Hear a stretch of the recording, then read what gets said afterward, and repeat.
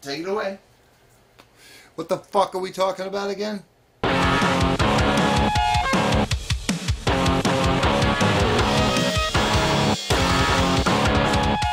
Starting in the late 80s in the US, and that's why in every major city you sort of had a big sparking point, and it was a beautiful time for music in a lot of ways, just being reshaped and reformed. I moved to Los Angeles a week out of high school in 1987. The first show we saw that night was Husker Du. Ministry. Spaceman 3. Goth kids. Punk kids.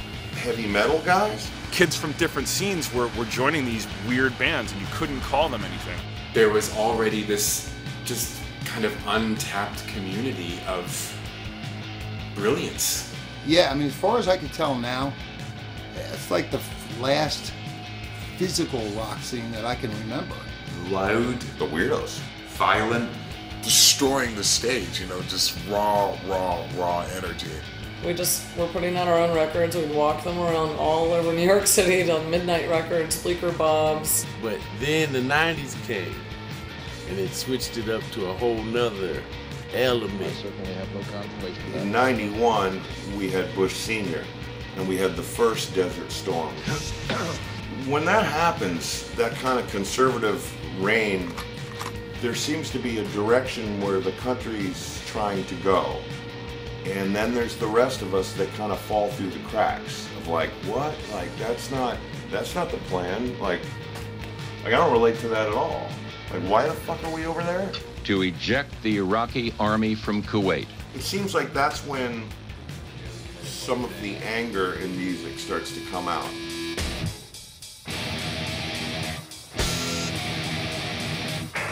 Back in the early 90s, there was a sense of urgency. It felt like it was the 60s again. It was like all of a sudden you've got Soundgarden on Dateline NBC. Here you've got, you know, Nine Inch Nails, Jane's Addiction, Nirvana. These bands making a difference at who the hell are these guys and why are they bigger than Guns N' Roses or Tom Petty.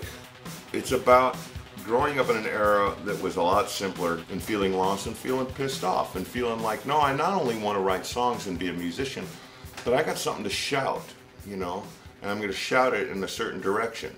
I'm going to shout it really loud.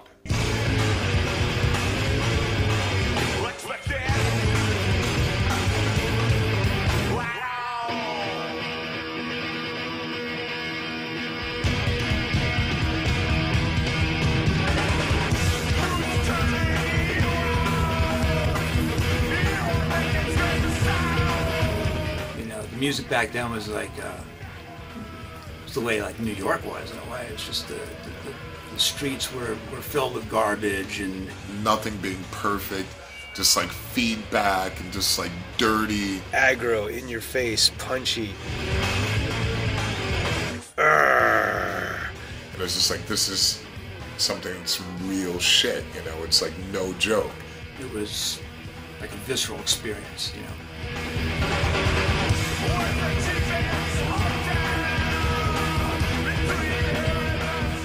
I remember the music business in the 80s, it was changing a lot. The money was crazy.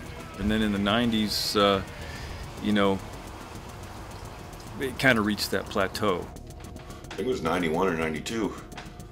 Whitney Houston was the #1 album. The next week it was this band Nirvana from Seattle. So that changed everything. When something becomes a fad, you know, when Nirvana sold 1 million records, who was the big band before that? Guns N' Roses. Same thing happened when Nine Inch Nails got real big. All of a sudden, everybody with the keyboard was getting a major label deal. Well, where did those bands end up? There were some great local bands in LA that they'd have a record or two out and then just wouldn't quite get that push, or I'm not sure what happened, but one of my favorite bands was Gwen Mars. The Afghan Wigs. Orange 9mm. Acetone. Prong. Fire hose. Sunny Day Real Estate.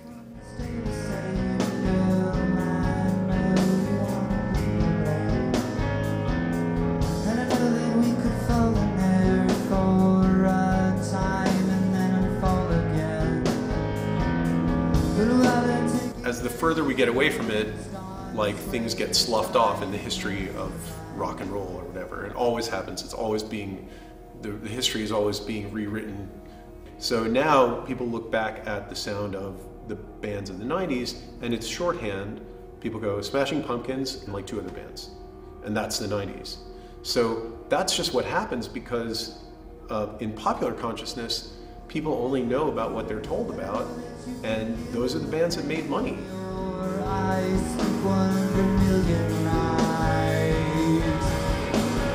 Don't tell me you've gone astray. I walked in circles. I've seen a million things that tell me so.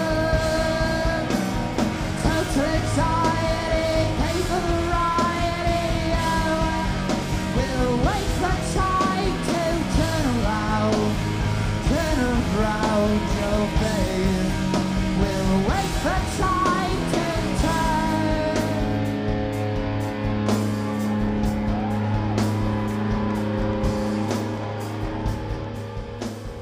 I think in maybe the early to mid 90s I stepped back a little bit and watched as people got signed and dropped and signed and dropped and signed and dropped. And people from record companies would sign up bands and then they'd get fired themselves, and the bands would be left high and dry with nothing. The harshest thing about that time was how many records were made and just squashed. I mean, multiple people out there, players and musicians and writers and singers, and who should be giant. But you know, you have to really dig deep to find those true stories of like who's going to stand the test of time, you know. And no matter what, money is definitely not going to determine that. As long as a corporate entity can look at their balance sheet and say this thing made money, they're going to do their best to keep it alive. And the only people who are keeping the other bands alive are people who just like where it just struck them and it meant something to them. I was in a band, and the first time we'd ever left Tucson, we toured to San Diego, and we were supposed to open for a band called Drive Like Jehu, which I'd never heard of before.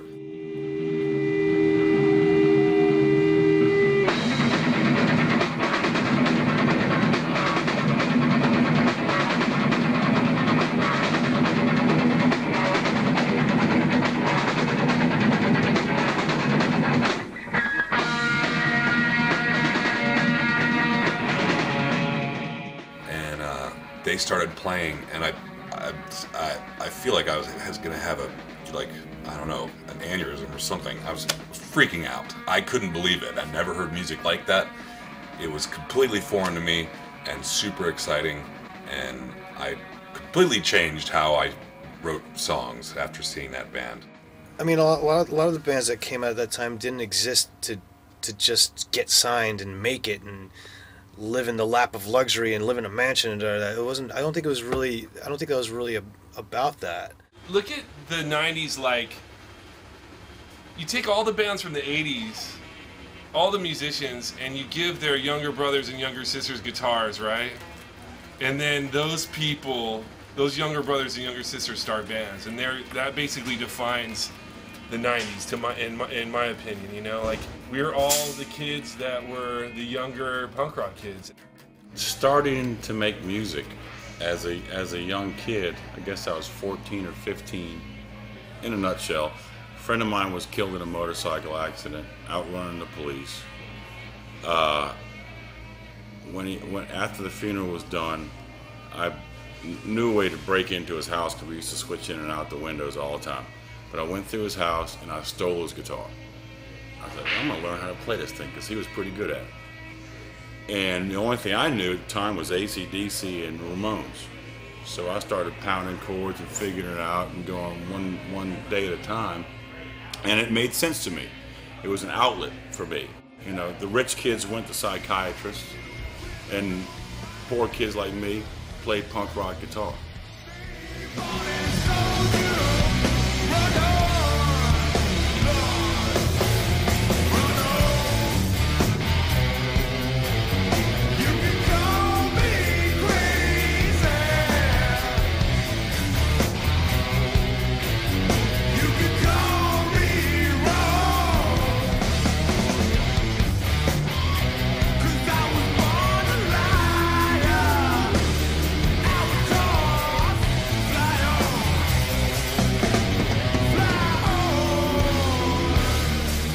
music to me meant a movement.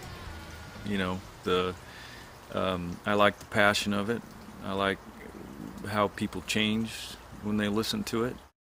Then it sort of became my best friend in a way to like deal with the uncertainties of life and the pressures and the, you know, the heartaches. And it became sort of a garden or a solace, a place where I could, you know, escape.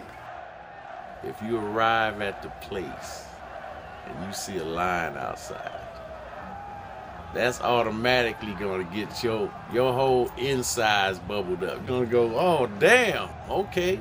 You're gonna get pumped up. The people gonna get pumped up. Everybody's thinking about what's gonna occur that evening.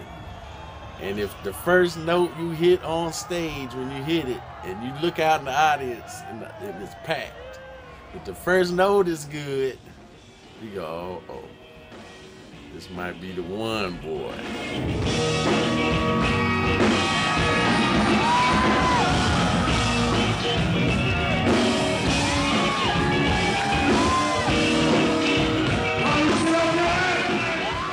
And then after you get 1, 2, 3, maybe 4 songs in and crowds into it, it's about to explode.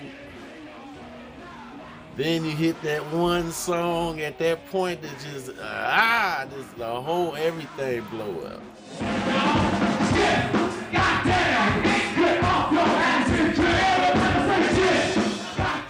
That's when it's like God just opened up the ceiling of the joint and put his hand in and started slapping the hell out of people. Pow, pow, pow. That's what it's like.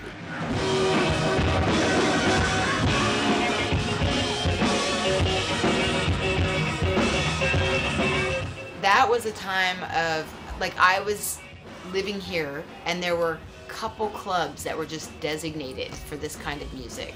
The clubs were CBGB's. There was a Pyramid Club over on Avenue A, had transvestites dancing up on the bar, and then you go out the back and watch L7. Down and Dirty, open for late sets. You know, this is the days where people played at 1 o'clock, 2 o'clock in the morning, you know, so you had all night to drink. It's not like it is now, where it's like, you know, everybody get out.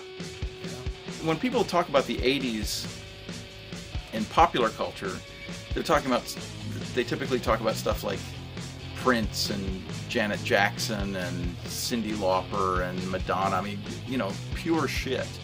The reaction against that was a whole slew of really distinctive, really odd, ugly bands in the underground. Bands like Sonic Youth and Killdozer. Bands like Youth of Today or Sick of It All. Bands like Killing Burn. Joke and The Digs, The Butthole Surfers, like Fetus, and Hammerhead stuff. I felt like they were my band, you know, because I was like, nope, there's no way this is ever going to be on the radio, and I like it that way. And then these connections happened, and they sort of ran very deep. There was an exclusivity to it, and you had to go to the special record store. You had to know where the right club was. So that time, you know, made music really exciting, and it made it really easy for a band to go, hey, this is a great time, let's go on tour. Let's, you know, scrounge up all the money we got, get a van and just go for it because bands were doing it. You know, that's like the great value of this scene that was growing into like a global network. Being a band of brothers, people you love, people, you know, you may hate at times or you fight, where you always respect and you know, and that kind of thing, that was the dream.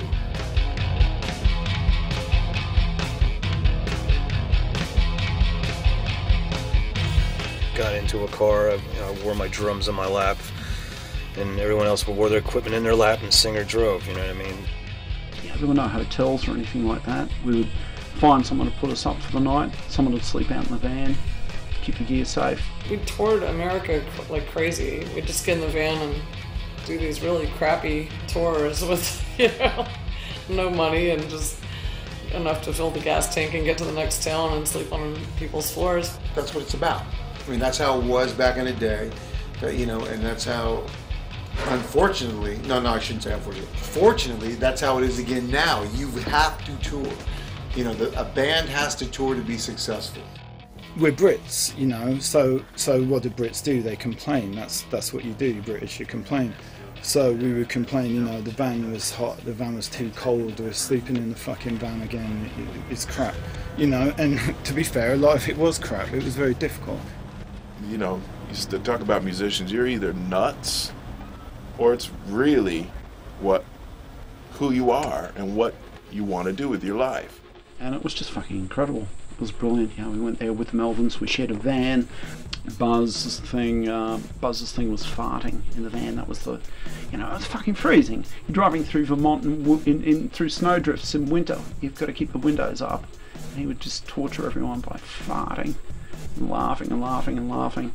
Yeah, farting in a van on the road is heavy and hard. It's hard on people. It's hard on. It's hard.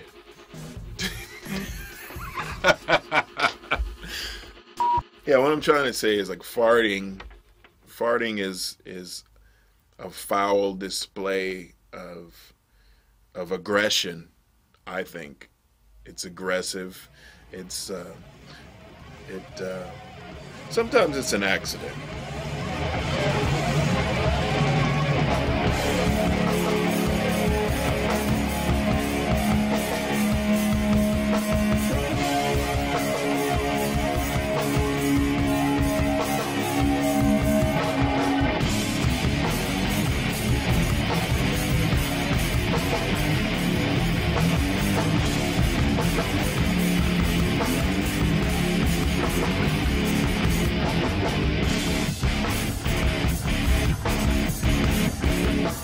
Played a show at the Pyramid. The Melvins and Nirvana were also on the bill.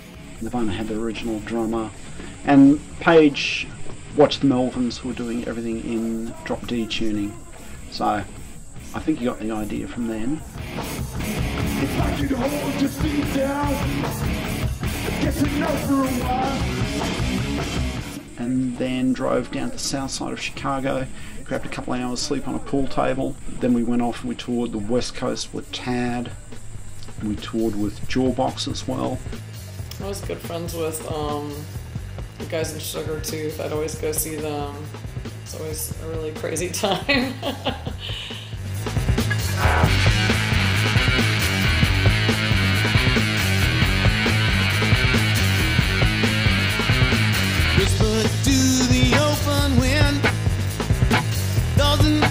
There was real friendship there and just sort of a kick of being together. And there were some times when there was 3 or 4 people in the room, and we still would play. We would kill it too. I mean, those were the best shows, man. It was always a great time because we loved to play. At that point, I'd never seen a drummer like Joey. I'd never seen a badass Latino, cholo, gang-banging, punk rocker bash the drums like John Bonham. I think we got held up with a gun in New Orleans and he broke a cinder block over the guy's head or back. Unbelievable. And at that time, the idea of being commercially successful wasn't even considered, really. It wasn't a possibility. But that didn't stop people from enjoying what they did. Was the time I would have cried, and those days have all gone by. I've always walked the crooked line, and so did I. You're in my thoughts and you're my fears. You're one as old as you appear, but so much wiser than your years, and I was blind.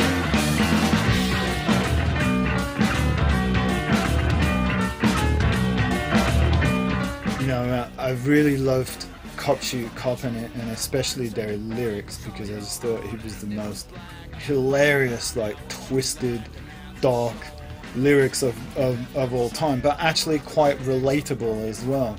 The first Cop Shoot Cop release was Head Kick Facsimile. We had to look as far as, it was a label called Supernatural Organization from Tokyo. This was, where we had to look to find somebody that was willing to, bother actually putting a record out by the likes of us. The first record, we went and we recorded in Jersey, and I remember half the shit was broken every time we tried to do something. It didn't work, and we ended up finishing the record, but we had to cut it short because 2 of the guys in the band caught crabs. I mean, back in the mid to late 80s, we lived in horrible basement apartments in New York City.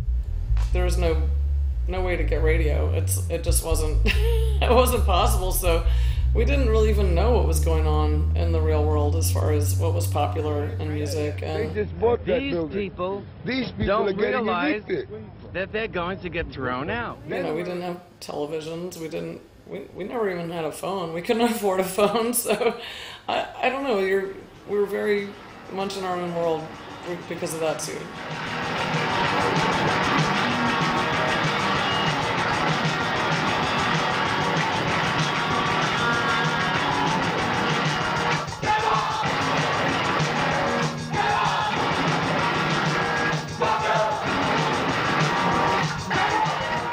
When I came to Chicago in 1980, I saw the weirdest assortment of people at punk shows. Their collective identity was that they had no shot outside in the straight world. Like they really couldn't handle the straight world.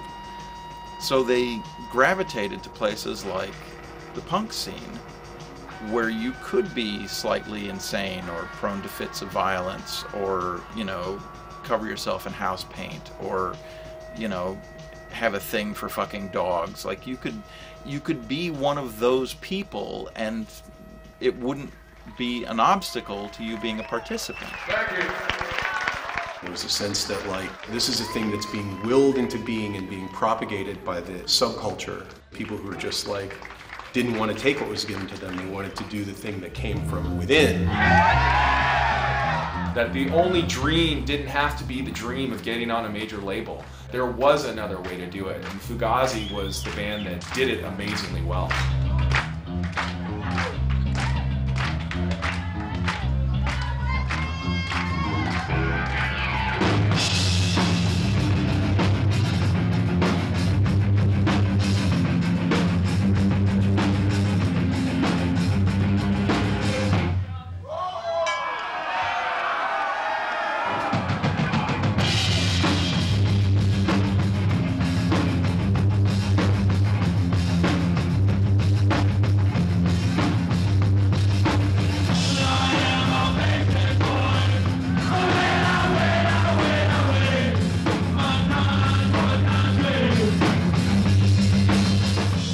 That's what I felt was so important about the underground scene, was that it was completely unfiltered, and it made me a much more open-minded person. Interacting with people like that on a day-to-day basis gave me the perspective that every single person has something in him of value. Every single person is a worthwhile person.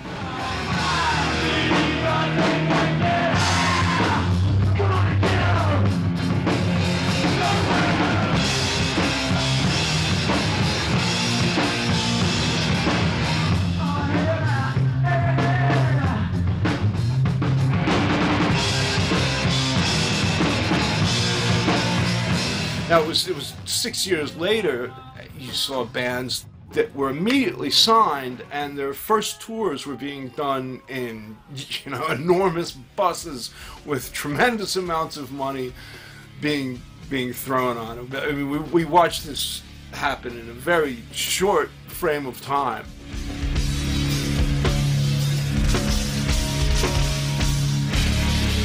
And when the climate changed, it was so weird. It was almost like the other way around. We went from thinking, we're, getting in the van and, schlepping our own gear, to all of a sudden, immediately like a $200,000 budget for a video. We had tour support. Our first show ever, we had a friggin' tour bus, and we had a crew. I had, my own guitar tech, and I could barely friggin' play guitars.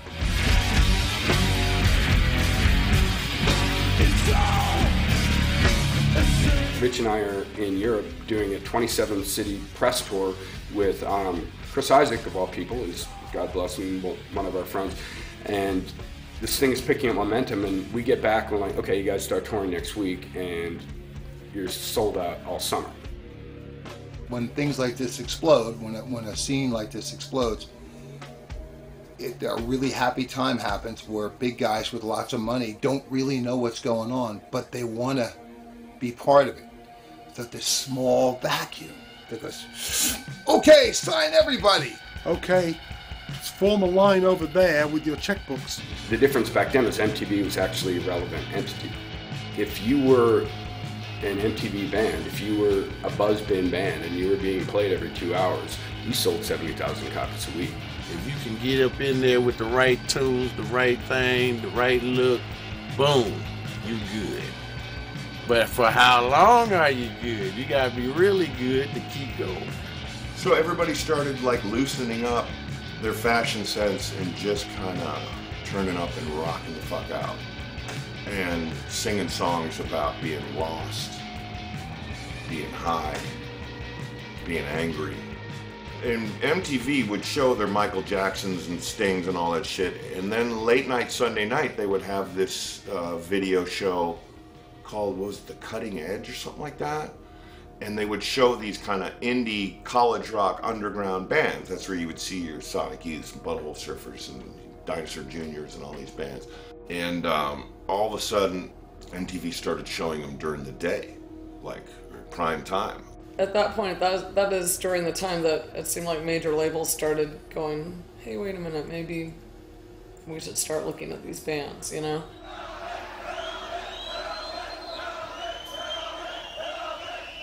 And at that time, we heard Helmet. They were combining punk and they were combining metal and these weird influences. And then when I went to see them, they were just so tight and pro and simple, but yet this underlying complexity. I still don't know what to call Helmet. I don't know what to call Quicksand. Helmet was definitely one of the fire starters when it came to like, we gotta sign more bands like this.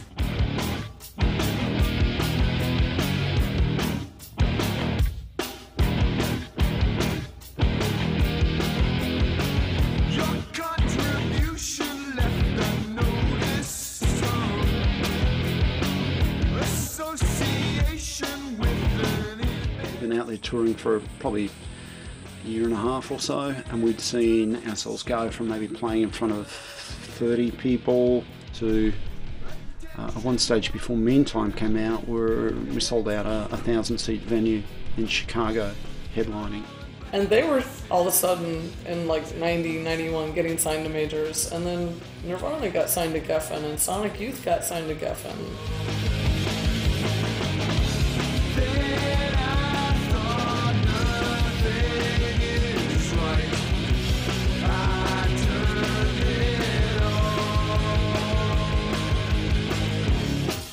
Interscope had Primus at that stage. The Smashing Pumpkins were making the move from Caroline up to Virgin. Ministry had been around before the whole wave hit. R.E.M., Red Hot Chili Peppers were around before, but all of a sudden bands were going out and getting $400,000 a record, firm deals. There was nothing exceptional about that in the longer run.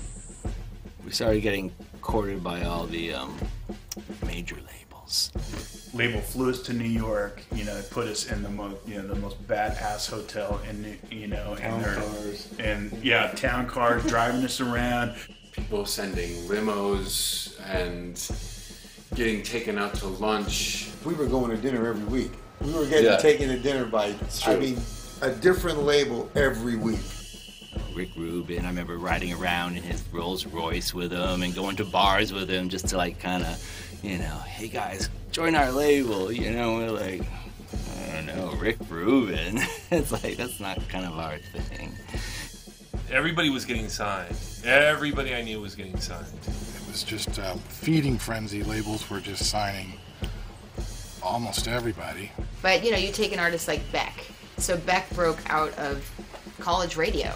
People were showing up at his house. A&R people were swarming, to sign this guy. A&R is basically find them, sign them, navigate the waters of making a record, which with every band is a completely unique and different experience, deliver the record to the company, live and breathe it for the entire album cycle. whether it's a massive success or a crash and burn.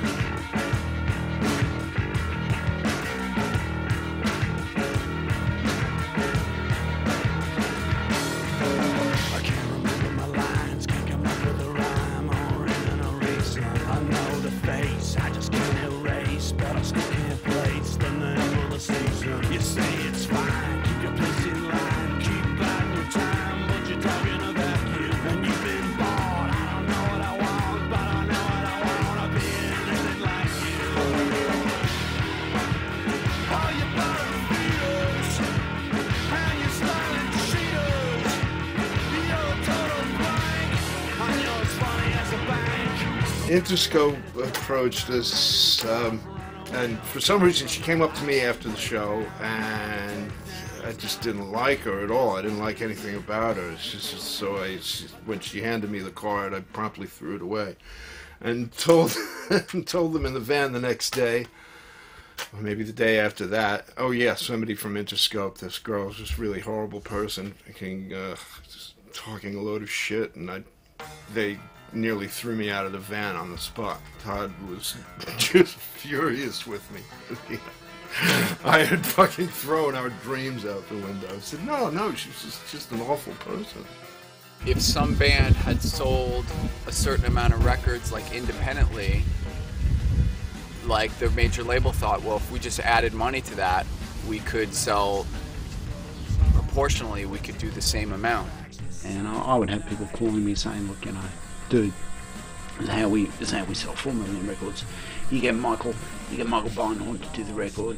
You get Kevin Kerslake to do the radio. You get Epic to work it.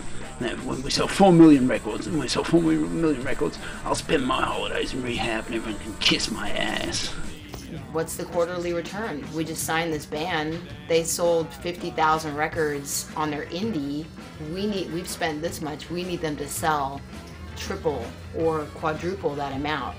Is that possible? 1, 2, 3, 4.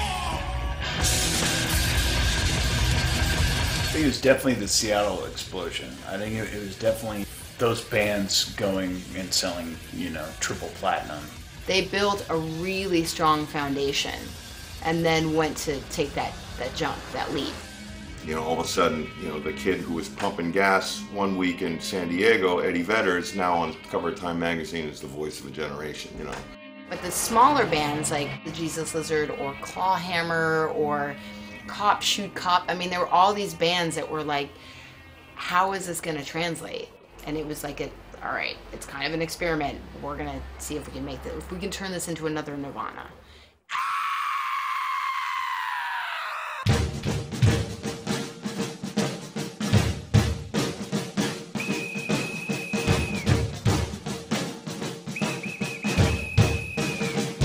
Our first single, our first release with them was to make $10 Bill the single that featured this dwarf who was lip-syncing the lyrics.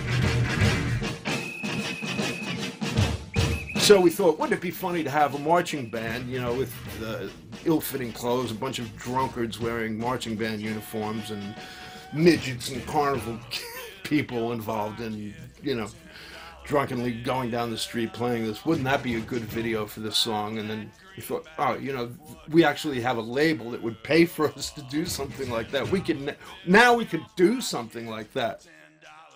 You're supposed to overdo it. You're supposed to start off humble, and you're supposed to lose your mind. You're supposed to jump the shark, and you're supposed to blow up and die. So the big difference for us, for Surgery, after we got signed to Atlantic Records in the great Nirvana, post-Nirvana feeding frenzy of noisy bands, was making a record, big major label record for the first time. And going from having a budget for our record of, $5,000 to having a budget, hundreds of thousands of dollars. So you're going from sweating your asses off, playing really loud in a really small room where you're practically bumping into each other, to these cavernous, beautiful, big, legendary studios that were built to fit Frank Sinatra in an orchestra or Nat King Cole in an orchestra, Yeah, just being able to have proper equipment. you know, to be able to afford proper amplifiers and sampling gear.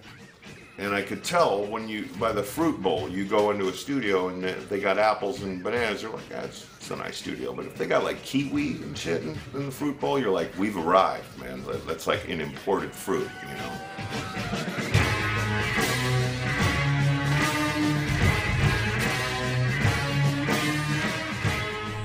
You could afford to keep an apartment while you're out of town, and you could afford to just play music every day.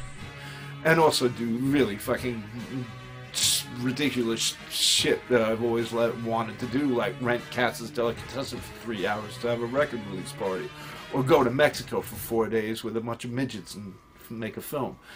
So, what was the question?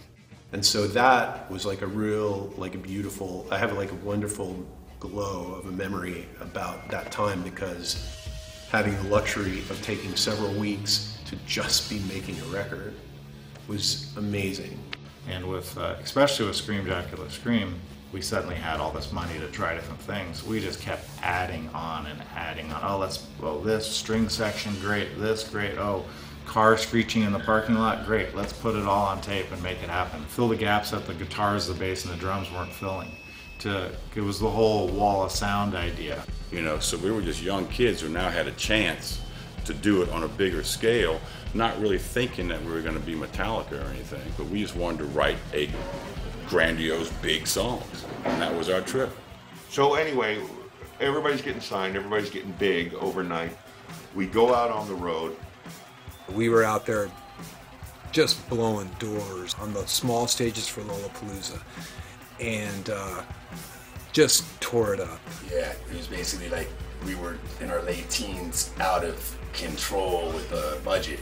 That tour was one of my favorite tours to ever do, because it was the epitome of a rock and roll tour. I mean, it was, you know, the fans and the sex, drugs, and rock and roll. That's what it was from day one to the end of that tour, which is crazy.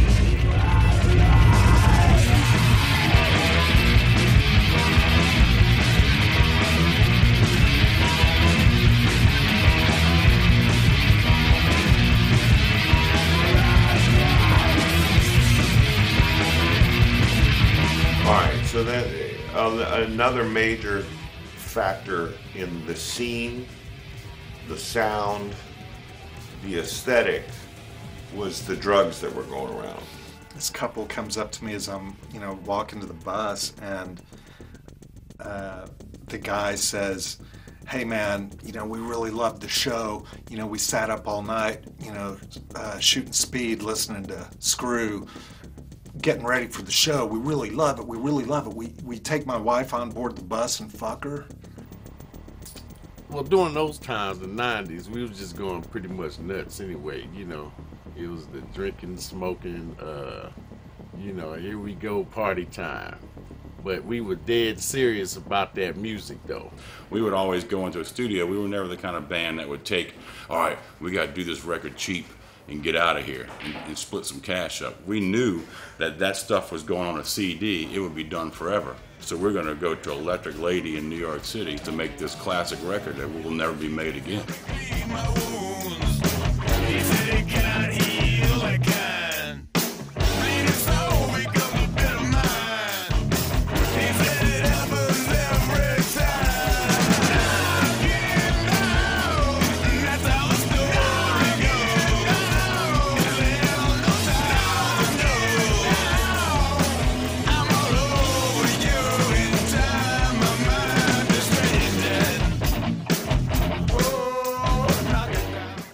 One of the bigger things for us was when we had done this record, Deliverance, we were doing it on a smaller budget, a label called Relativity.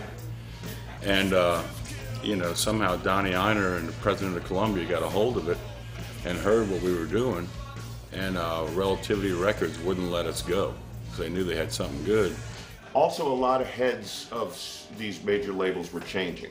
So you got the old dog is now replaced with the new dog, and it doesn't matter what dog, because everybody's still afraid for their lives and everybody wants the next big thing. And we all got signed because Nirvana got successful. now there's this pressure to keep it going. And I remember one day Donnie Ironwood called me on the phone. I was in New York City. He goes, go buy the New York Times and go to the financial section. I was like, why? He goes, just do it. I went there and it said, Sony Music acquires 51% of Relativity Records. Hey angel, consider your position, frame to be consumed, savory. And then we were like, oh my God, it's almost like they're behind us, you know? Like, look, we made a video that's actually on MTV, and we're touring with Stone Temple Pilots, and all this stuff shouldn't work.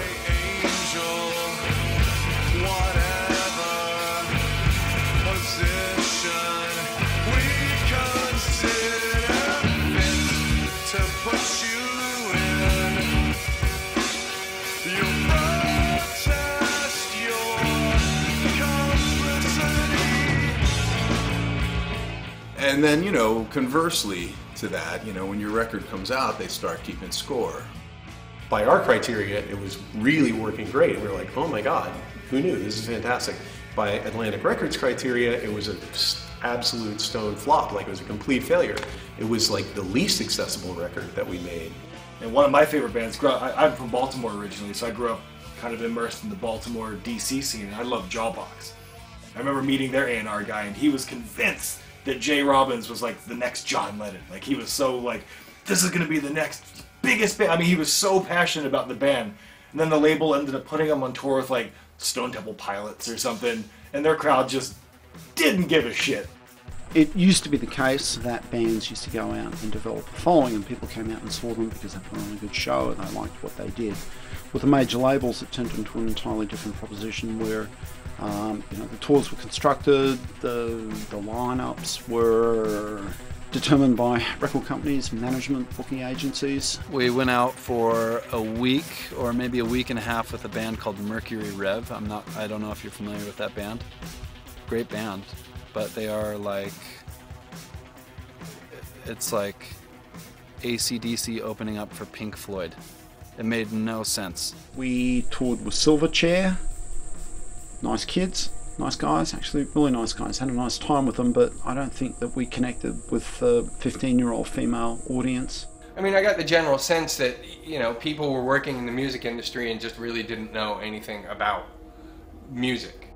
I mean, you had so many bands getting signed. You had so many bands who thought they had identities and or knew they had identities, yet did the label or did the people working for them exactly agree that that was their identity? I mean, there was one particular thing where there was an advert in Rolling Stone, I think it was, a spin that came out with Fudge Tunnel, England's answer to Nirvana.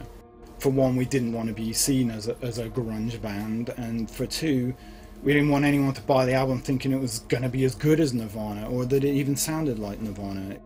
Which any idiot could have told you that, but it was great because at that time all bets were off and nobody had any. It was like the major labels were just going like, they didn't know what to do.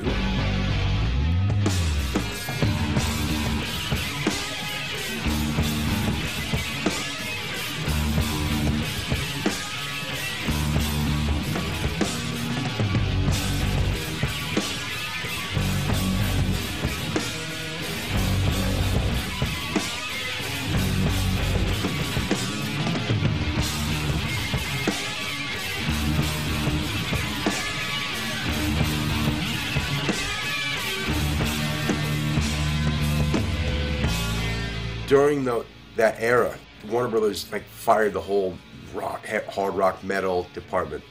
Headbangers Ball went off the air, but yet there were still great bands out there doing great things. After the first record had run its course, and I think it had run its course prematurely, the classic form, the label didn't think that the second single didn't pop as quickly as they thought, and rather than spend money on tour support, let's just, you know, call this thing dead. When we got home, there were some questions about when we were going to be going back on the road again and when we were going to be making a second record. And so Joey joined Danzig at that point. The Zig. We came home to sort of lick our wounds and reform, and we lost one of the key components of the band. We lost our drummer, who was not only our drummer, but he was one of the world's greatest drummers and irreplaceable. We were put out on these ill-fitting tours, and I think consequently the record, was, according to the label, was dead in 6 months, and it was time to come home and start working on a new record. It's almost like, now I'm a newcomer to this kind of major label thing, so you're being wined and dined and told that you're this and that, and you're like, wow, that sounds, thank you, like, that's great, thank you for the really expensive lunch, like, to find out later that you're paying for it all. It's all coming out of you. None of these A&R guys are your buddies or buying you lunch. You're buying them. They should thank you.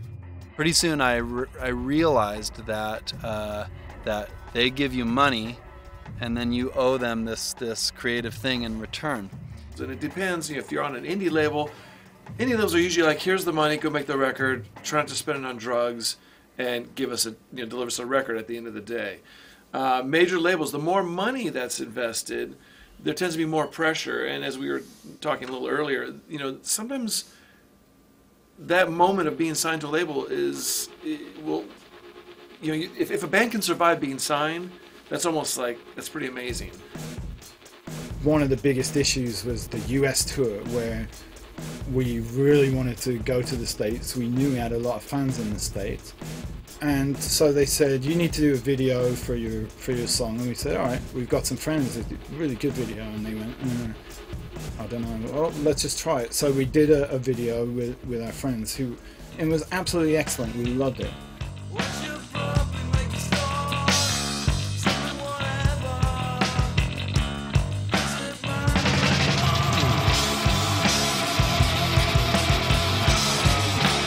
But Columbia felt sure that it wasn't ever going to get played on MTV. From my perspective, which was still very naive, so I don't know how accurate it is, but we were forced to spend like $350,000 making a record.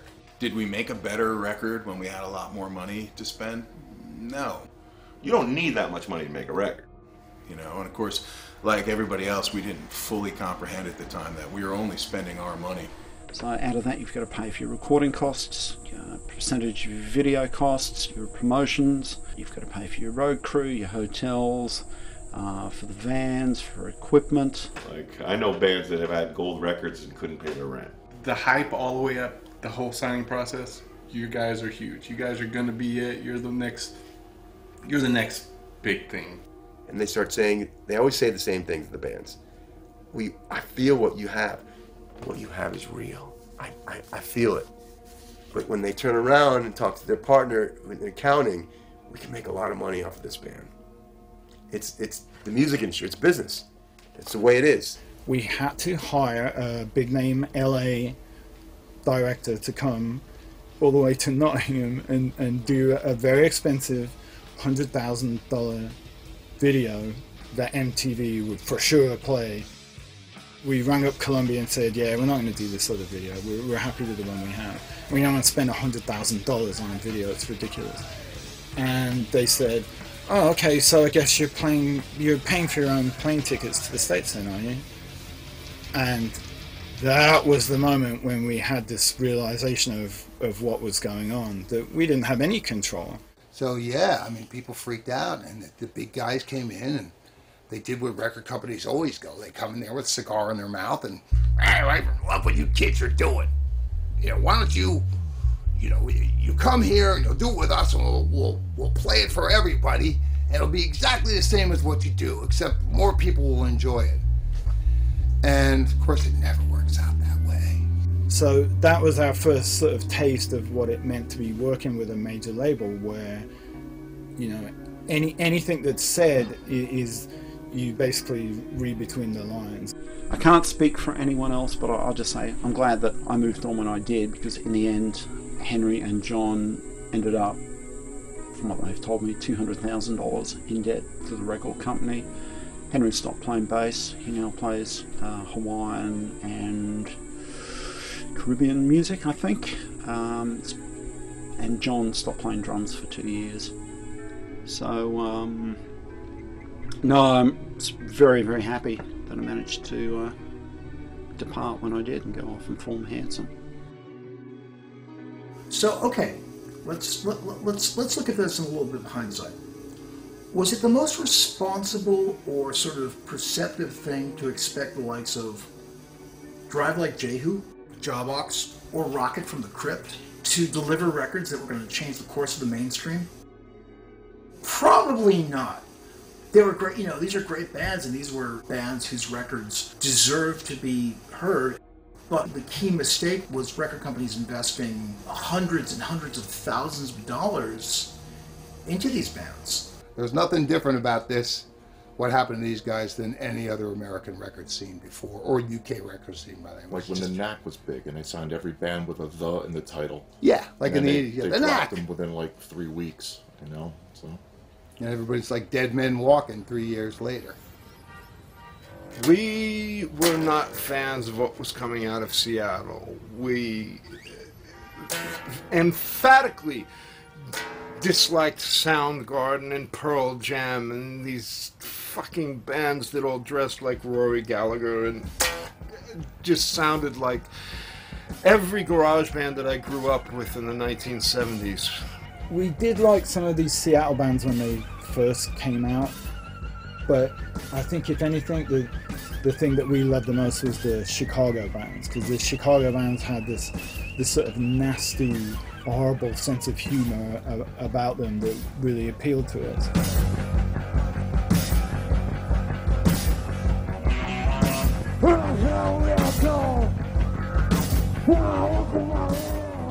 The majors came to Chicago quite a lot.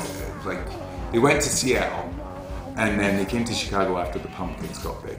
In Chicago, you had bands like Tar and the Jesus Lizard in particular, who, for my money, were the band of that decade. Like, by far, the best live band that I've ever seen, and easily the best musicians I've ever worked with in the studio.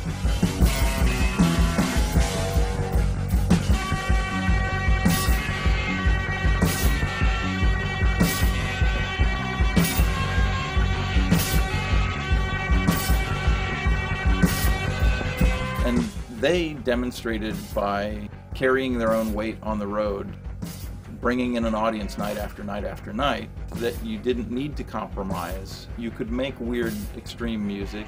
You could live like a crazy person. You could do it all with handshakes and head nods and be something of a success at it, Toward the end of their run, they did sign to a major label, and that was sort of began an arc that ended their career, but there was a period of about 5 or 6 years there where they basically didn't put a foot wrong. You would think that, and probably a lot of bands did have the wherewithal to know the indie labels are the better route for us, but it's really hard when the majors come along with the money, with the prestige, and even though you might if you're a band that's so left of center that you're never going to be the next Beatles, the allure of the major label was really hard to deny. All right, welcome to the Whiskey. I'm Carson Daly from K-Rock, and it's a real pleasure to introduce this next band. I'm a big fan of theirs. They've been on the road, but they're home tonight. Please make some noise for Failure. It was all about the feeling you got when you looked at the back of the Kiss record, and when you went to the concert, and the adoration and the idea that if I was that guy, everything in my life would be perfect. Everything would be okay. I'd have everything I'd want. Everybody would love me. Solar panels shining face is smiling back on me. It's twisting off into the sun. It's okay to be lonely. All my missions put away. I'll never try to hide.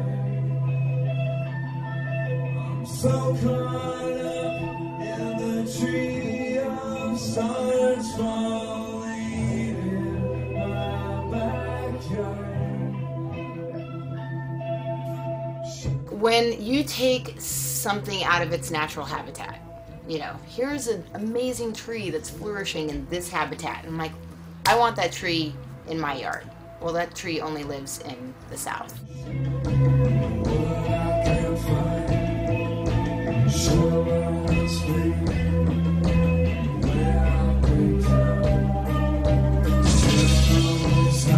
But there's something that happens, I think, when you take a band, a single band, out of its community and then put it into the major label system. The major label system, it's, you know, the developmental process is not really there anymore at all. I mean, it might have been in like the 70s when, you know, or the 60s when Aretha Franklin could put out 7 albums and no one would know who she was until her 8th album. You know, it's like that does not happen anymore.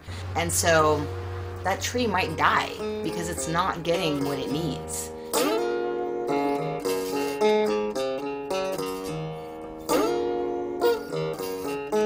For the second record, we were for the first record we were this. We were maybe a modern day Black Sabbath. But my biggest musical influence was David Bowie, and one of the things that I had taken from that was every record was different, and he pushed himself, and I thought it was really, it kept him interested, it kept the fans interested, and so I had no interest of doing the first record again. So, you know, we got involved with samples and drum machines, and then looking for some producers, I'd called the Dust Brothers up.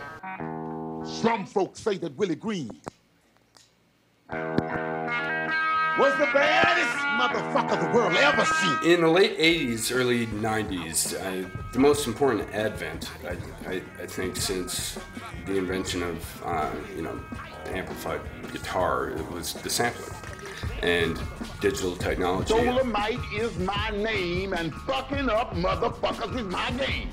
The fact that a whole genre, hip-hop, came out of it. Public Enemy and Paul's Boutique by the Beastie Boys. My paradigmatic example of this sonic chaos that we all used as a reference point. We were both, Josh and I are both fans of Beastie Boys, Paul's Boutique, and you know, we started going through their catalog. Like the shit was amazing, and what I really liked about it was that they were thinking completely differently than we were. Why would you just use one guitar and the same amp in the same song? Why don't we use 10 guitars and 10 different amps for all the different parts? And all of a sudden, oh, the doors are open. God damn, mama, this shit was a spooky joint.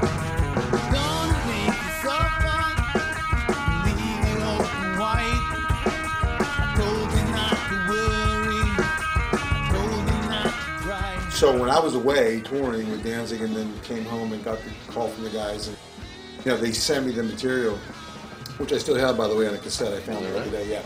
And I was like, holy shit, man! It's like I was blown away. I want you to light up a joint. Get your hands together. Let's hear it. I'm pimping rock.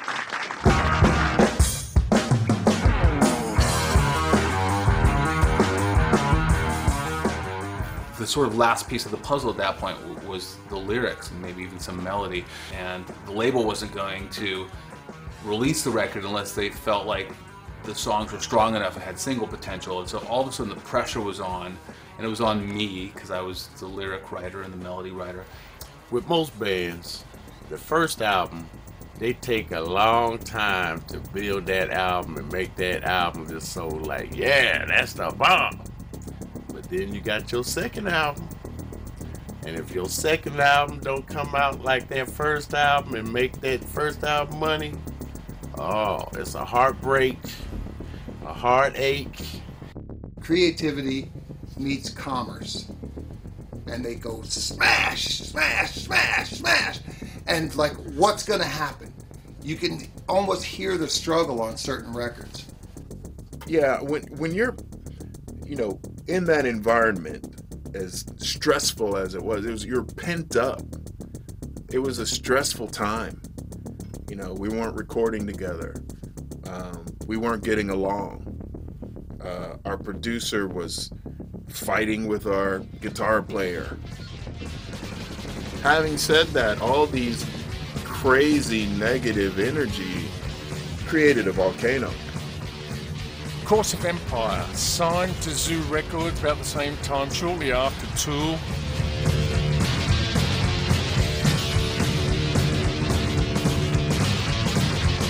It's stuck inside, where all the insomniacs hide, alone and deprived, waiting for fire to come from the sky.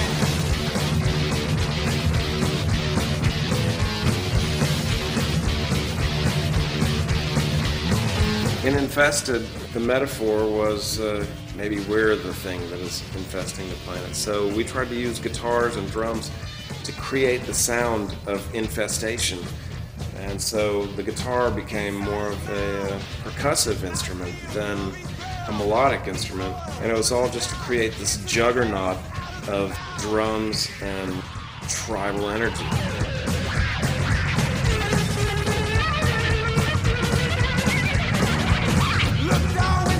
Course of Empire was one of those records, you listen to it and you go, wow, this is good.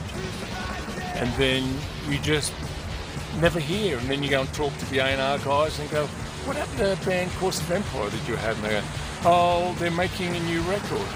Oh, what happened to the last record? Yeah, you know, yeah. And it was always a common refrain of, you know, we could never get it off at radio.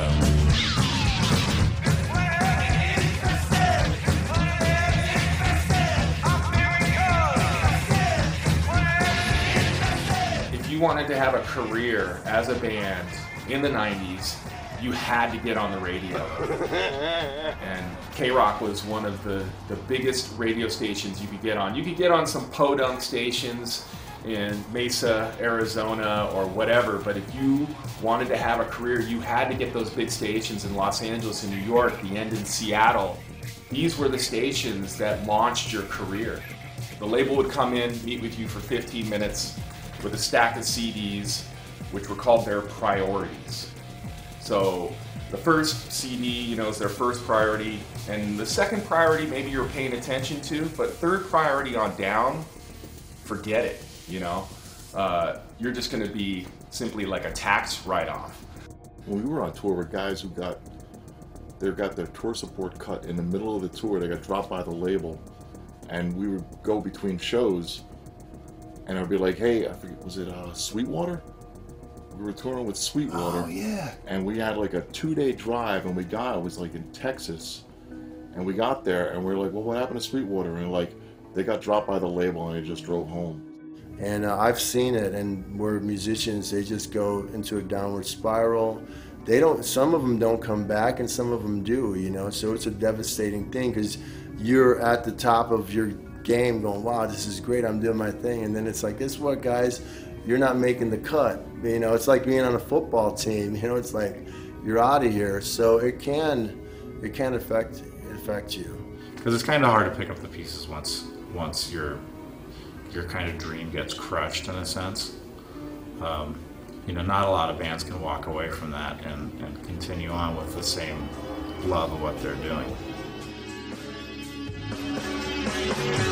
Never fails. They always go back to what they know, to the scene of the crime. Who would know if they just cruise by for one last look to clear the head? And when will a man learn? Well, I think I'm most known for a band called Brad, and we released a record in 1993, and features Stone Gossard from Pearl Jam, which is why a lot of people got to hear it.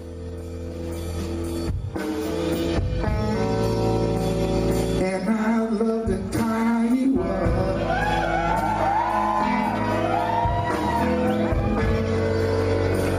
And you love the Sean is really the real deal. I mean, Patton's the real deal too, but there's something about Sean. I don't know when I've worked with a singer of that level of Sean where it would just floor you when he just starts singing. I got Suffering on the radio. And here's where, you know, politics comes into play. Suffering was on a soundtrack for a movie and then was also on the label. And there was sort of a disagreement because the label was pushing a different single. The soundtrack was, you know, I don't even think they were pushing that single. Neither one of the labels sort of steps up to say, okay, yes, we're going to join forces with you and push this single. And so that song got on for maybe like 30 spins and was gone. The more I learned about the business side, the less I wanted to do it. Because it didn't reconcile itself with my dream of making music. And I came in and I remember saying to the record company after Dopes Infinity came out, which was our second major label release, how come this stuff isn't bigger? Whatever I make, you should be able to sell. If you could sell 1 million zillion packs of cigarettes in one day, you can sell Monster Magnet. I was mad. You know, I was really, really mad.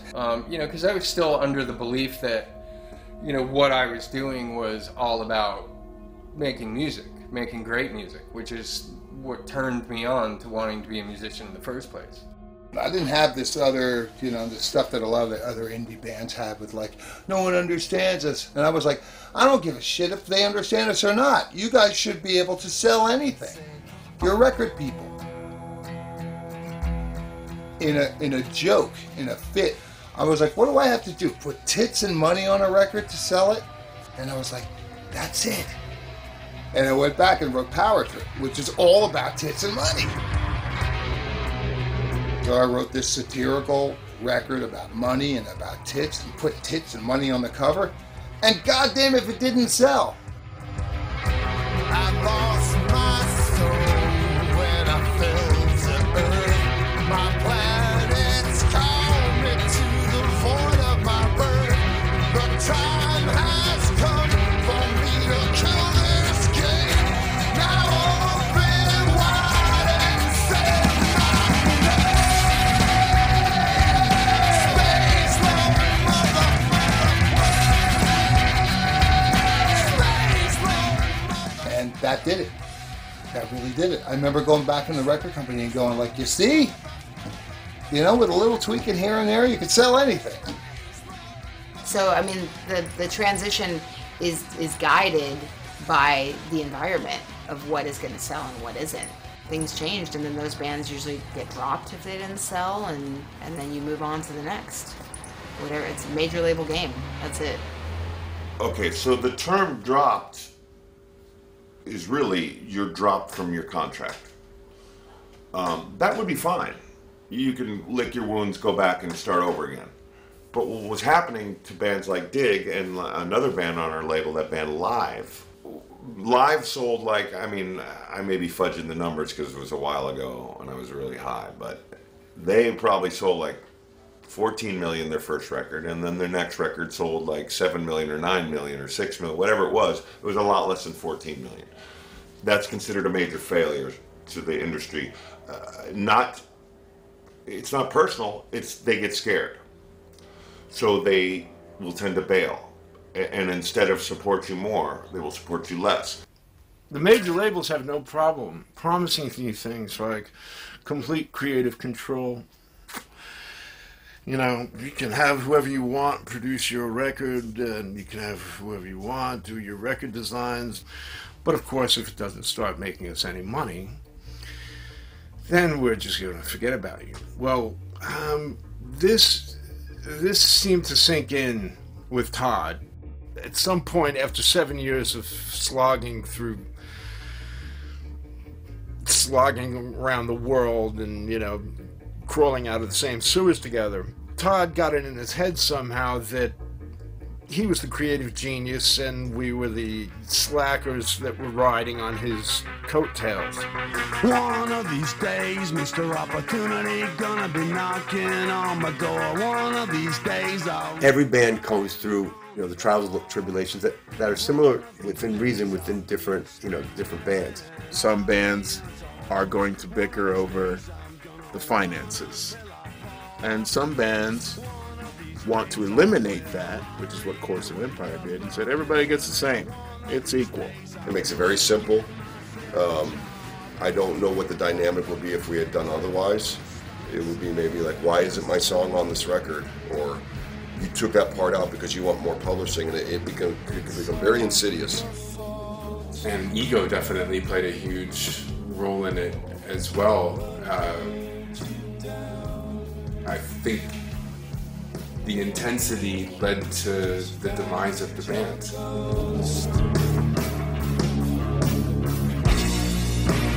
One more sunlight breaks you down. The counterfeit sky strolls you out. After all the change, nothing changed.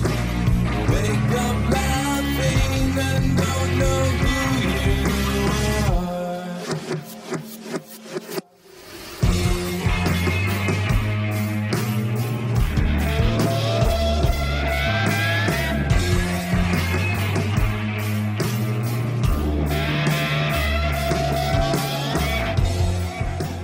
You know, my experience in failure is like no other experience in a band. We weren't necessarily nice to one another, but we weren't necessarily mean. We were just being honest and forthright, and we just communicated like adults.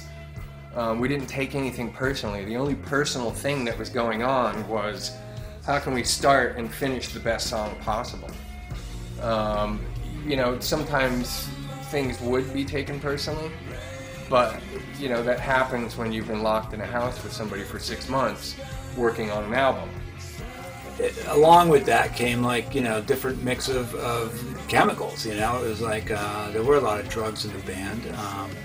Todd was more into, like, you know, drinking and speed oriented things, you know, and Nats and I were more into depressants and opiates, and you know, we wanted it being success and accolades and, you know, just the joy of creating. You know, we wanted that so bad, and it became such a huge part of our lives so fast that I think it played a huge part in eating us up. I think it's true that we started to tear at each other and blame one another for, like, well, this is your fault. If we had done this differently on the record, if the record had been more melodic, if the vocals had been better, if the guitars had been this way, you know, it would have been a larger record. But the tension within the band, because we were just sitting there doing nothing, not touring, not writing, a lot of damage had been done. And that, I think that more than anything, killed the band and brought out the worst. It's all. And it's all related to what the music business was doing at the time. If Nirvana didn't get huge, that never would have even been an issue, because no major label would have ever wanted us in the first place.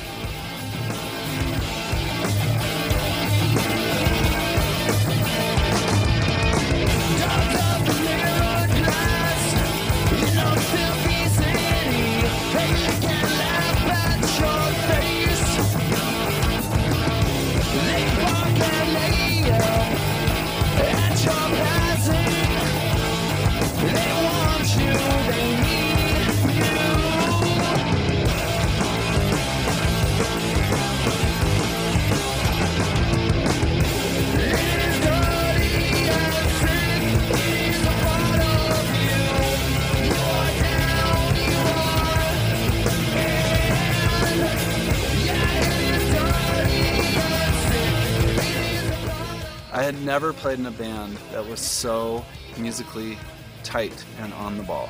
You had Peter coming from Helmet, Pete coming from the Cro-Mags and Murphy's Law, and Tom from Quicksand, and I kind of had a melodic vocal style. When you mash that together, it created this kind of interesting thing, which is what I think made Handsome stand out from what else was happening in New York City at that time. What a great record. Pete Hines playing drums on it from the Cro-Mags. I mean, really a brilliant record that I thought could be, you know, super commercially viable. I mean, the band split up for all the stupid reasons that bands split up, whether it be, you know, money, dissatisfaction, drugs, all the stupid shit that breaks up a band. But I mean, you know, let's face it, they were also pretty awesome. I can't talk for other bands, but I'd say there were many ways that Handsome made things difficult for ourselves. You know, we did sign a $1.2 million deal with Epic, and all we needed to do was to keep it together. But because we had signed to a major at that time, there were expectations within quarters of the band that we were going to sell 4 million records, and when that didn't happen, I think people started tearing each other apart. I mean, God, you know, people got punched in the head in the back of the van.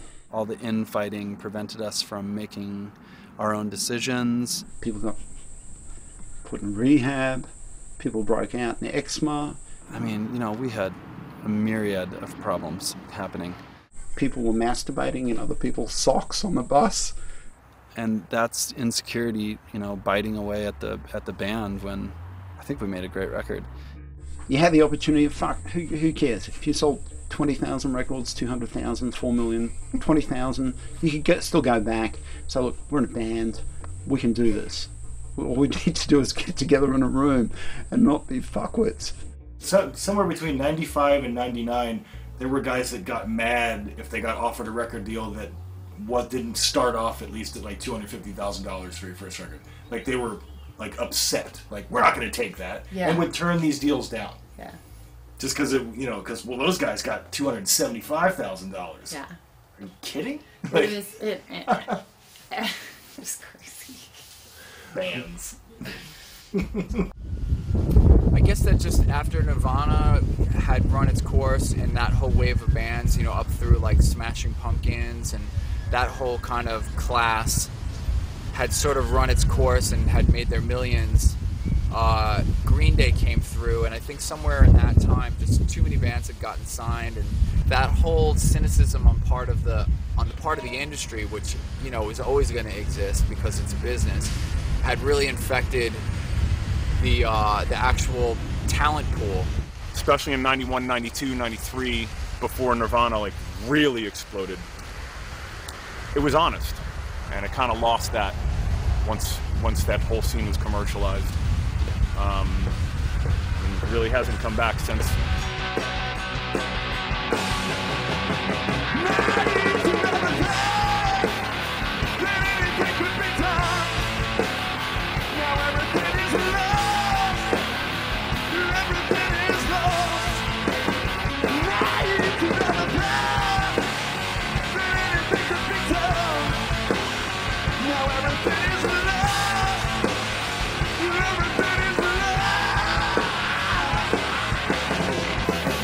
I think what caused the biggest problem in the band was the 2.5 years between records. Had major labels that wanted to buy us out of Century Media, and I had no problem being on an independent label. It was not an issue for me. My problem was they had no idea what to do with us, and they were just letting us sit there to rot.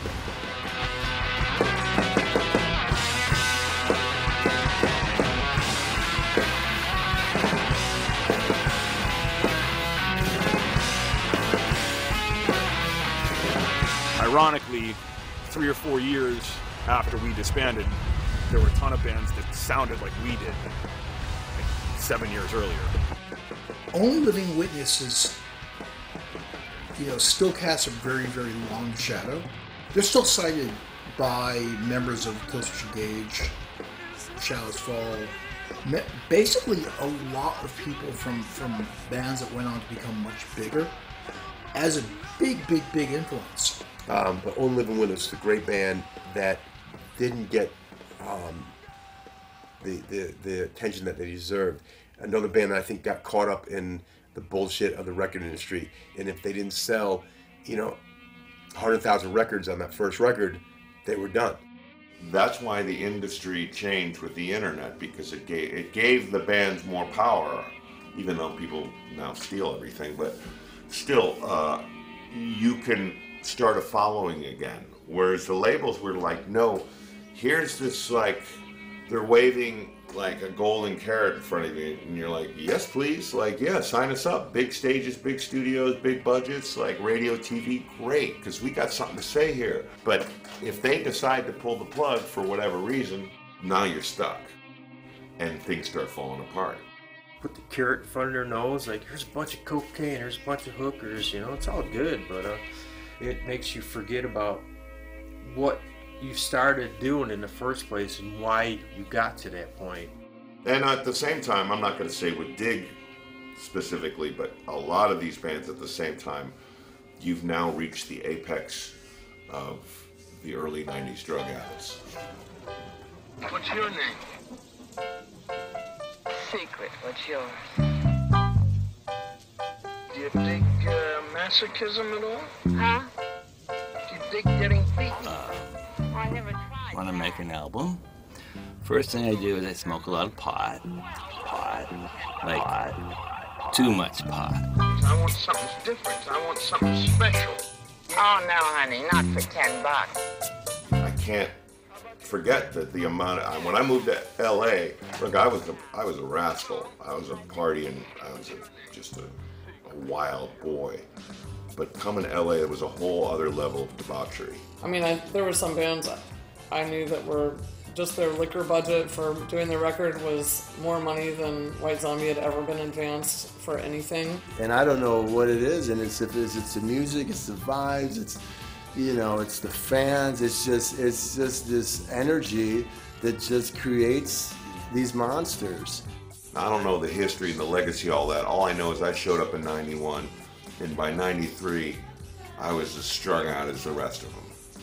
By '96, I was a bad drug addict. By '98, I was hopeless and not in any bands. Let me tell you something about these stories. They could be a lot of fun to a lot of people that listen to them. But it ain't that funny when you in the whirlwind of the crazy, of the drunkenness, of the drugs, of the hoes. But, you know, as we know, there's only one Keith Richards, and there's 100,000 boys that have died trying to be Keith Richards, you know. I don't know. Ask me something else. You know, a lot of my funny actions, like putting my balls in people's face because they're getting on my goddamn nerves, it's funny to people.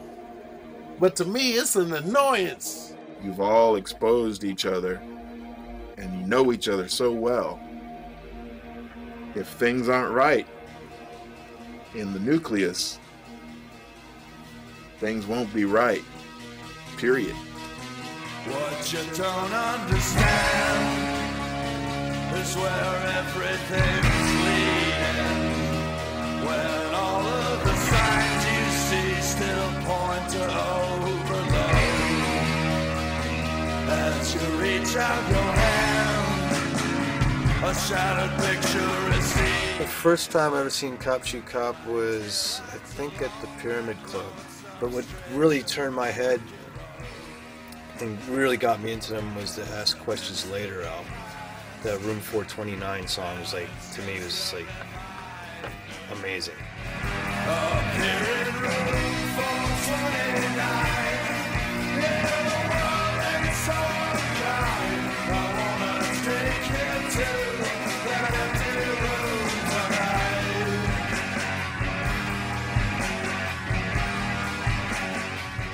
You know, we got back in the studio rehearsing and making new material. You know, and the band started fraying. At the heart of it, I think it was Todd really wanted to be doing another type of music, which he's realized in Firewater. We had made arrangements to sit down and talk things over at a cafe, and we were sitting there for about half an hour, and this woman showed up with a note from Todd basically saying, you know, I won't talk to you guys without a lawyer. Saying essentially that it just wasn't worth it. And at that moment, while he knew that all of us would be preoccupied waiting for him to have a discussion about what he was on about, he went down to the rehearsal space, grabbed the expensive sampling gear and that, and left. That was virtually the last I ever saw of him. And record companies also in those contracts had something called a leaving member provision built in, meaning that if any member of the band who was a signatory to the original contract leaves, the record company can void that contract without penalty. So, the big evil major label in Los Angeles was not the hand that wielded the knife that went into my back. That came from within, because I never had a chance to sit down and even talk to him. He was cowardly to the extent of not even sitting down over lunch to say just what the fuck was going through his head. The easiest route is to feel like angry, you know, and you know, it caused a lot of pain. And Interscope just decided not to. You know, it was by that point they had gotten wind of our drug use, and you know, big fucking surprise there. It took them that long to figure that a band called Cop Shoot Cop might be using drugs, but it's not. It's not what interfered with the creative process. It was a real act of betrayal.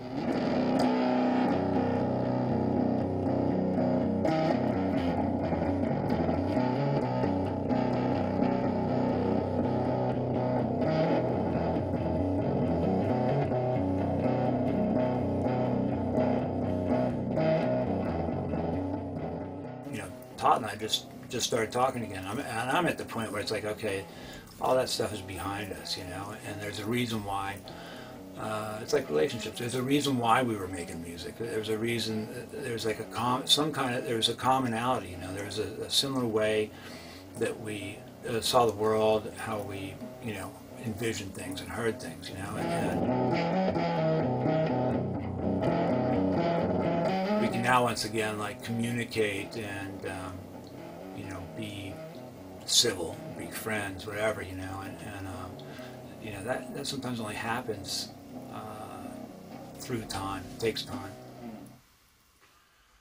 I think most of the underground bands that were signed, apart from the initial rush of which Helmet was part, who were signed with majors, should have probably remained that underband, and they should have maintained their fan base and their ability to be independent and not become dependent on funding and money and pampering from major labels. We had a very fortunate experience on a major label. Everything went really well. We didn't get screwed, you know, and I can't complain. Everything worked out very nicely for us. But I do know some bands that once they went to a major, they basically got kind of shelved, and that's a nightmare. Having your album shelved sucks. So I'm sure it's happened to a lot of bands, and it's nothing new. But yeah, it's incredibly disappointing. But you know, luckily we were able to move on from it, re-record a new record, and you know, Network Records picked us up, and we were able to continue putting out music.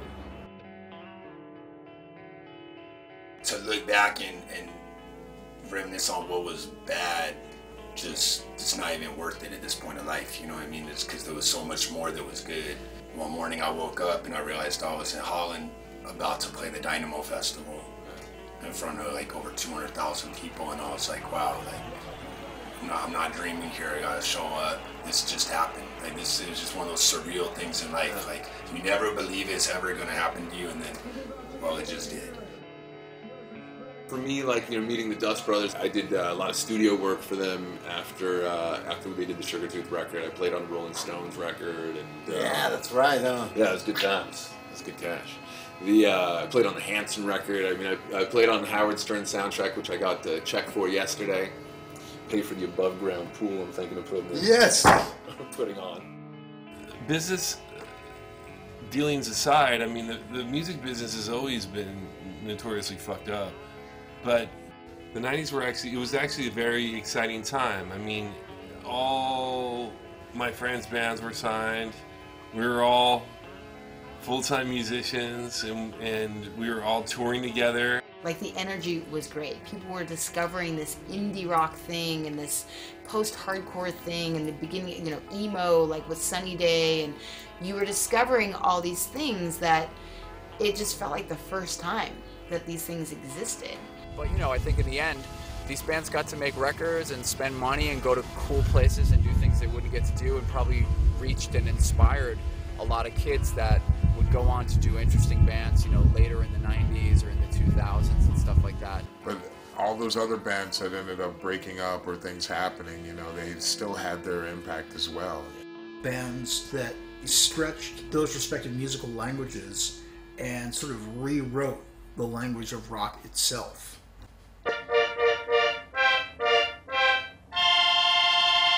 Here's my story, sad but true, about a girl that I once knew. She broke my heart, I became unglued. It all started when she called me dude.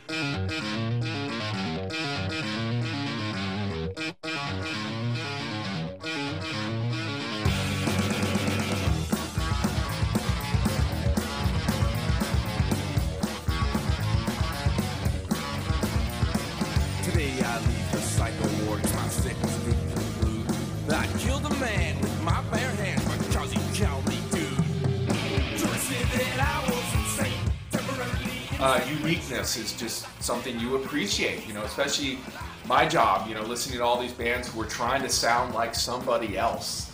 And then you get a band like Scatterbrain, and you're thinking, you know, wow, what is this and how awesome is it? You know, a band like Mr. Bungle, same sort of thing. You appreciate bands that are doing their own thing.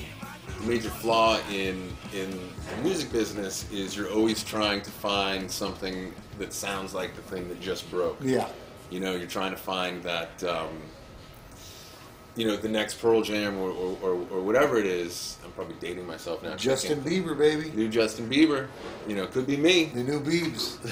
But that's, you know, it's always it's always chasing what's already there. And I've also noticed that the bands that resonate the most with an audience are the ones that have a kind of a pure, unique mania about them. Like a very distinctive band with very distinctive sounds, distinctive subject matter, distinctive personalities. That band is going to get an audience that is finely tuned to appreciate that band and will cling to that band for life. Please allow me to adjust my pants so that I may dance the good time dance and put the onlookers and innocent bystanders into a trance.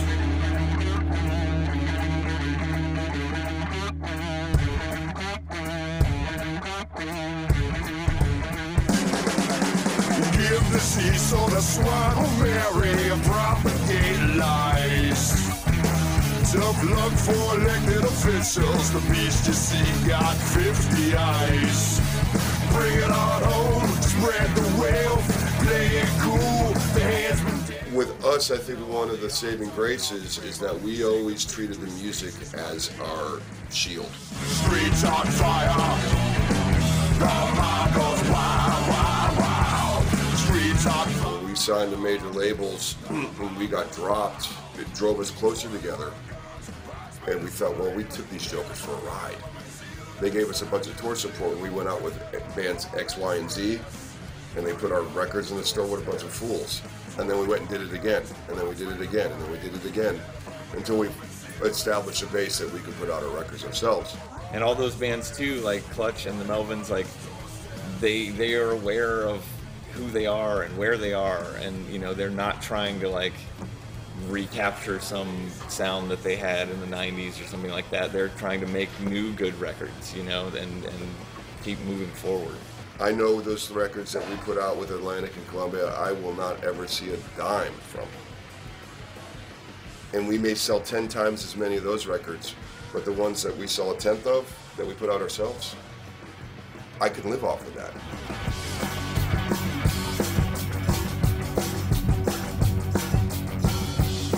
And on the drums, Gemini. So, no disrespect intended to anybody who thinks they're going to make it, but I kind of think if you're making music and you're putting your soul into it, then you're already making it. And on the microphone, That's just it. If you believe in what you're doing musically, you're gonna find a way to keep it rolling. Do you want to make 3 records for a major label and be a flash in the pan and fall on your ass? Or do you want to play music for life? The beauty about what's going on today is there's no way around it. Like, if you've got what it takes, then you have to, like, basically get off your ass and do it for yourself.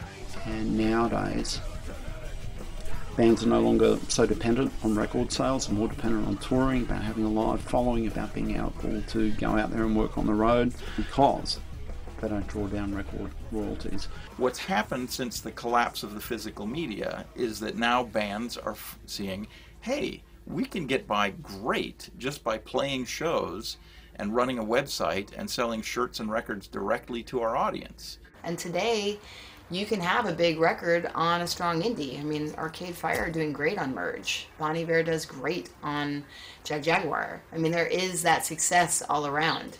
We don't actually need a record business anymore.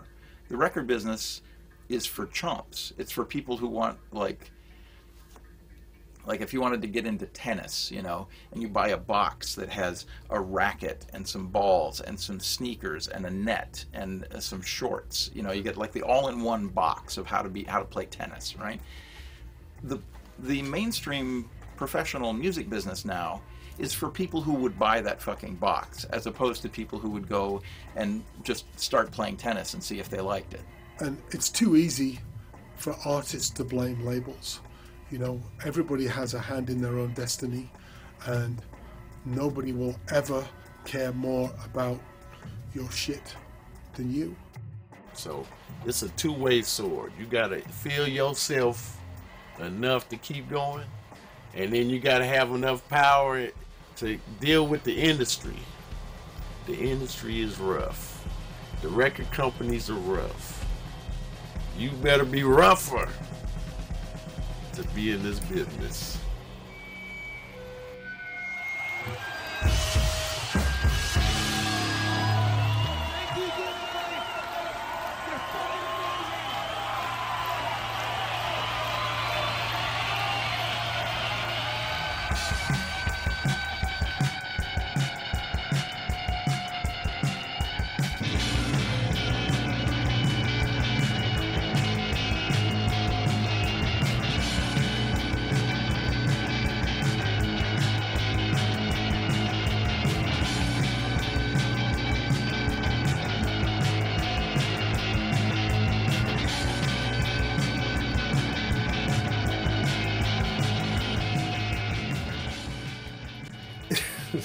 Interscope had a subsidiary label called Death Row, so it wasn't unusual to run into these rappers, you know, hardcore rappers on the elevators over there in Wilshire Boulevard to their offices. And the people at Interscope, being new to us, you know, we were the new band on the label, they thought by virtue of the name of the band, Cop Shoot Cop, and we were from Brooklyn, well, it must be a real like hardcore NWA type of rap band from Brooklyn. And then they get to see our video, and they say, this isn't a rap band or a Mexican marching band with a dwarf for a lead singer. How are we going to fucking market this? A fight broke out in front of us between what looked like a homeless guy and a Seattle rock kid with like long hair and a goatee. We weren't paying much attention to it, but it moved down the street until it was underneath the overpass, and by the time it got down there was maybe 50 people or so watching it. So Greg and I walked down there to see what was going on with this fight and check it out. And as soon as we got there, right at the moment we showed up, the homeless looking guy grabbed the other guy by the skull and bit his nose clean off his face, which immediately ended the fight. That was it, you know. And the homeless guy went, he was gone, and now there was this kid with no nose, jetting blood out like a fire hydrant, like Skeletor, screaming at everybody, "Where's my fucking nose?" And sure enough, we all start looking around. He's screaming, "Find my nose!" And so we all start looking on the ground, and I'm looking too. And because it's underneath this overpass, it's the kind of place where people naturally tend to throw garbage. Somebody broke open a whole package of styrofoam packing peanuts, you know, which were all dirty and lying on the ground, and it looked like thousands of noses. So I'm standing there talking to Greg again, and I look down, and it's right in front of my foot. It looks like somebody bit the end off a hot dog and went, and spat it back out. So I reached down and go, "Dude, got your nose!"